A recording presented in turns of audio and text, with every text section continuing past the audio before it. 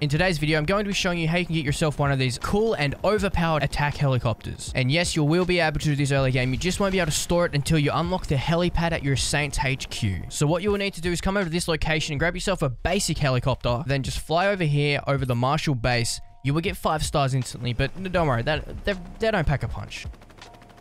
This doesn't concern you. And the helicopter will spawn over here. Now, if it doesn't spawn, just do what I do and fly away a little bit, then come back until it does actually spawn. It's really quite easy, plus they barely shoot you most of the time anyway, so...